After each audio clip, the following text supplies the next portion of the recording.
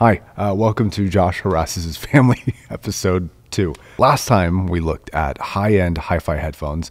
Today we're going to be looking at budget hi-fi headphones. We're going to see what normal people who don't have a ton of experience with headphones, some at all, think of these budget options. They're going to analyze the build, then they're going to analyze the sound. They're going to talk about where they rank them overall. And I gave them a little bit of a trick question on the budget. I gave them a $100 to $500 range rather than what they all are, which is $100 to $200. I just wanted to see how high up in price they would think some of these are. It's just for my own entertainment. Sorry, fam. All right, here we go. Welcome back. Thanks. You already know what we're doing today. I do. You ready? Yep. Okay, so do you know what we're doing today? I think so. Looking and listening to different headphones.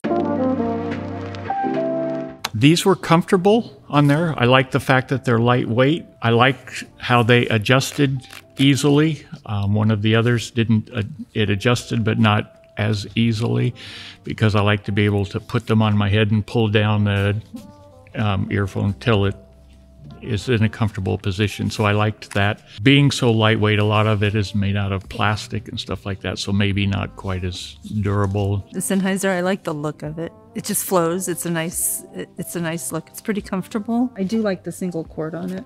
Honestly, I didn't like the fit. The comfort level I didn't like. I felt like I had to keep adjusting it, and I just felt like it was heavy.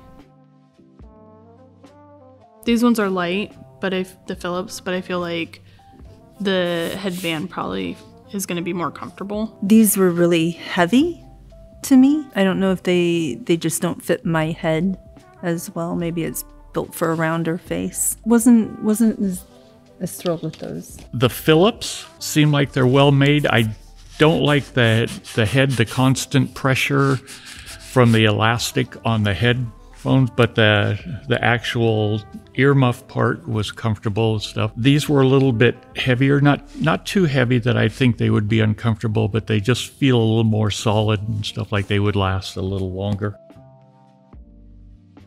These were fun. Really closed in the ear. I'm looking forward to listening to these. These ones are heavier, but I feel like once they're on and like around your ear, you'll probably be able to hear better.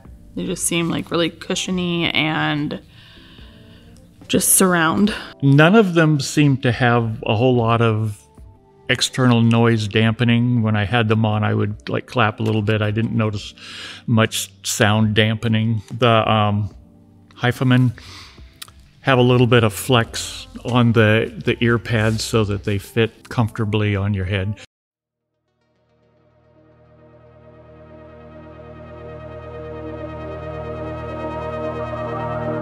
The Sennheiser, I thought, had a little more bass than the other two. Had a little bit fuller sound, a better blend, I thought, of the bass and the higher sounds.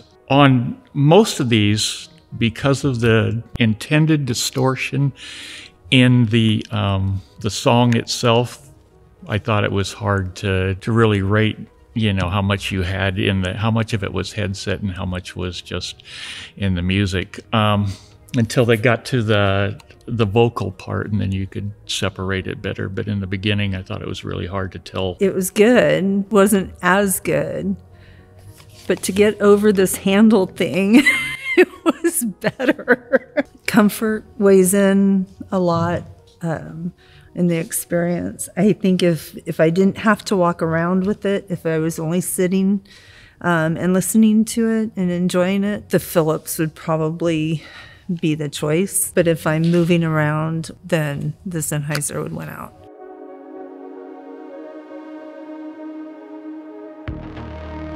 So for the Philips, like I felt like I just heard more vibration, so not as clear, not as previous ones. I really like the sound of the Philips on the second song. It was crisp, it was defined, it was engaging. I like the headband part. It was more comfortable, but the bottom part of the earmuffs kind of come in more, so they weren't as comfortable. Sound-wise, it was okay. It wasn't, like, I think the other pairs were probably better sound-wise than this pair. It didn't sound any different than just probably listening in the car or at home You know, I didn't feel like I was completely immersed in the music. I didn't feel like it was spectacular. It was just listening.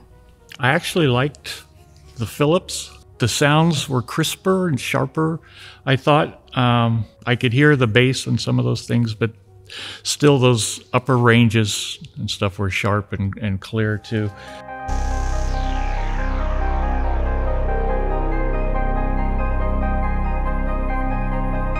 So the Hifi, I liked the volume when it was like medium, not low, not high. Like I felt like medium was like a really good sound all the way across the board. When it got too high, it felt like the music was just really loud, you know. The fit is good.